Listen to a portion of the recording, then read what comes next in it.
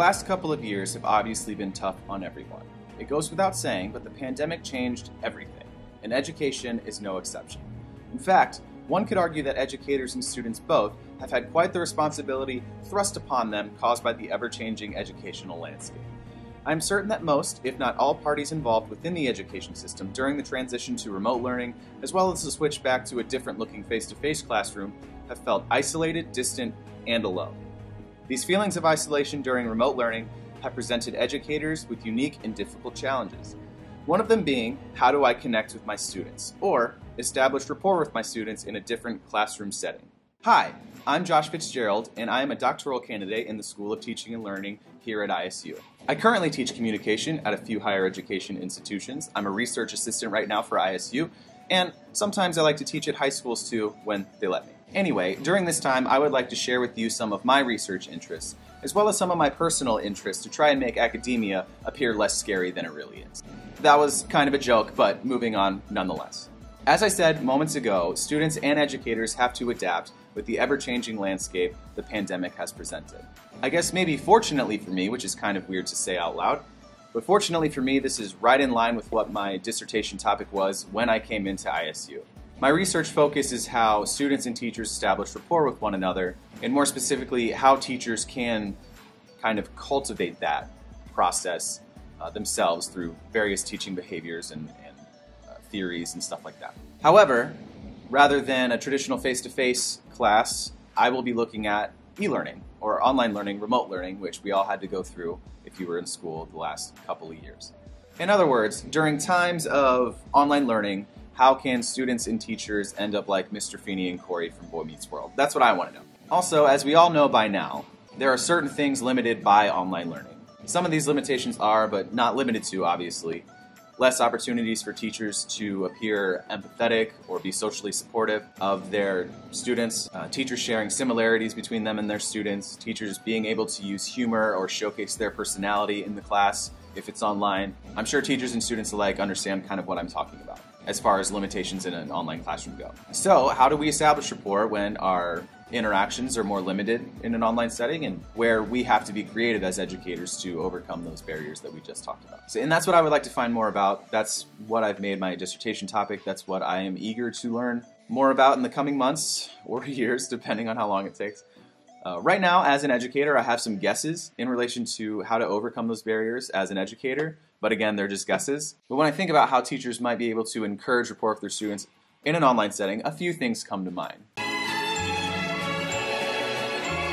Welcome back, everybody. Today's reaction is going to be to an informative speech presentation that I can't wait to watch. So, buckle in, let's get going. Oh, this is fantastic. Tell me you go to Susquehanna without telling me you go to Susquehanna.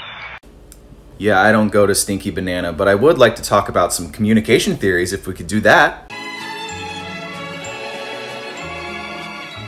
Hey everyone, a lot of people have been asking what my makeup routine is. So we're going to talk about it, I'm going to break it down, but at the same time, we're going to talk about public speaking, information literacy, critical thinking, all the fun stuff. Those are just some fun ideas that I think might work, or that I would appreciate as a student.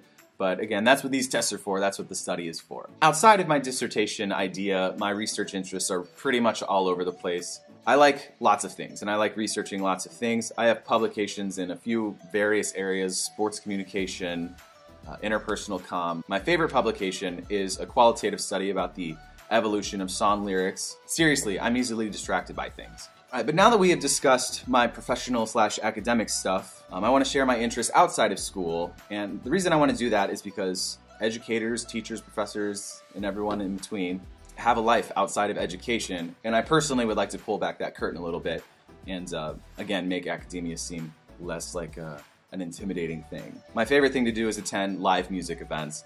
If anyone I enjoy is performing even somewhat nearby, I will almost always try to buy tickets and be as close as possible in the pit. It's kind of a problem. I spend all my money on that, but I wouldn't change it. I love it.